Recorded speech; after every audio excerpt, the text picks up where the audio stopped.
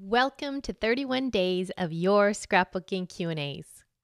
Today's sponsor is CaptureYour365.com, the spot for daily photo inspiration, prompts, community, and education. Check them out at CaptureYour365.com.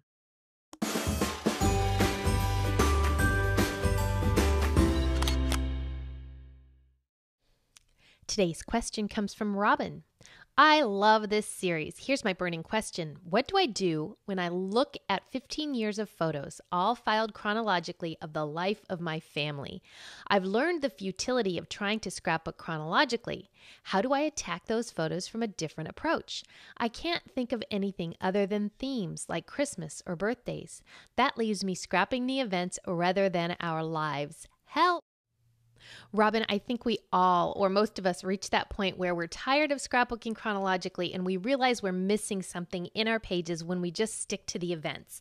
So, first of all, congratulations to you for having that 15 years worth of photos in chronological order, because I think that's going to make life a lot easier.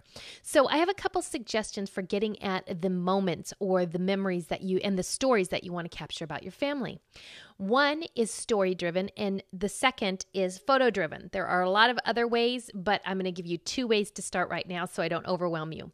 One is to just sit down with a piece of paper, blank paper, or a computer file if you prefer that. And if you had to let an outsider know the 5 most important elements of your family, or the 5 funniest memories of your family, or the 5 things that make your family different, what would those be?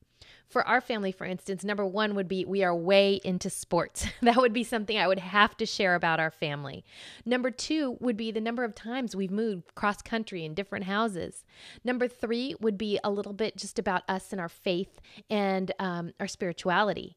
And then I could think of a couple other overwhelming themes of our family that I would want to share.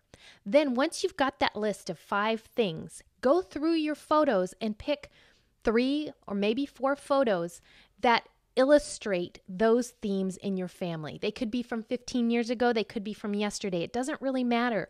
But pick photos, or maybe even just one great photo that illustrates that aspect of your family, and create pages from there.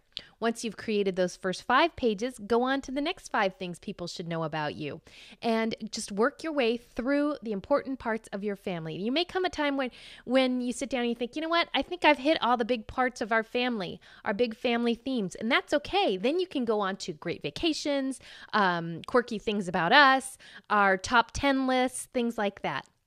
But starting with those big themes of your family, I think would be a great place to start for scrapbooking, not chronologically, but story-driven.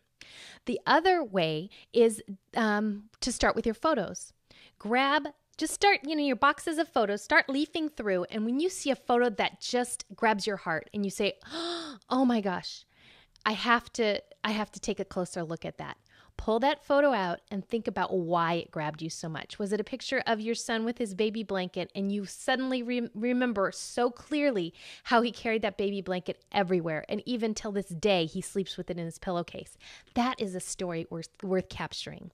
So just do that. Leaf through your photos a little bit at a time. When you find one that grabs your heart, stop there, think about why it grabbed you, and scrapbook that.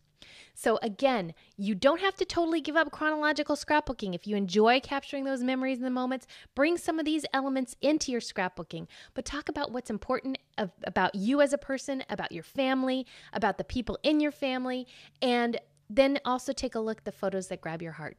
Hopefully this has been helpful. It's one of my favorite ways to scrapbook, and I think I'm going to do some of those family themes, and I'll share them with you on the blog at layoutaday.com.